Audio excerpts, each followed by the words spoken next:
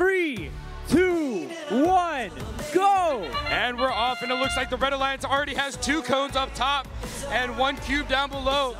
And it looks like 5607 is attempting to get on, and they are.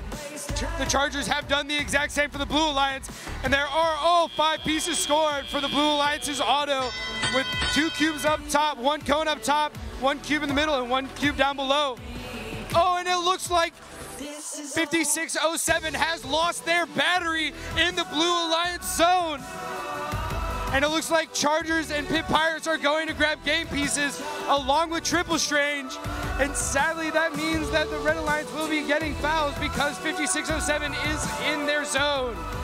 The Red Alliance has scored their first node, however, and it looks like the Chargers have scored the first node, and the Pit Pirates and 1533 are about to score the second for that alliance. Pit Pirates and Chargers both looking to go grab codes from the human players. Triple Strange doing the exact same thing.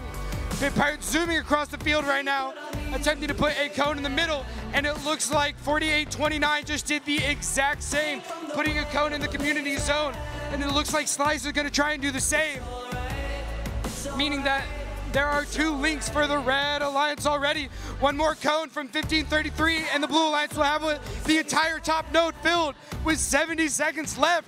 Pit Pirates are coming back to put a cone somewhere to create that 4th link.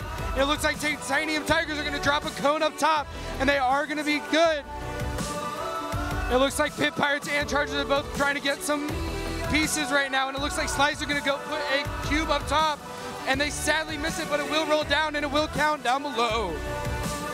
Chargers and Pit Pirates both zooming across the field to go put a game piece on their nodes, and it looks like Titanium Tigers sadly drops their cube, and it looks like Pit Pirates are going to try and engage with the charging station early, and there is a 5th link for the Blue Alliance, but maybe one of those cones might not be counted right now.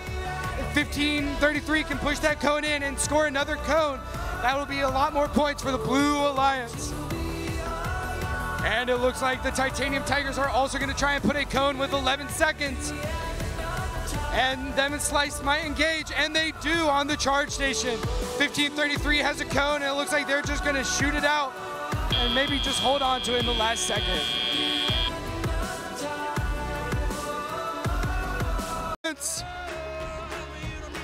And that means that the Blue Alliance will be moving on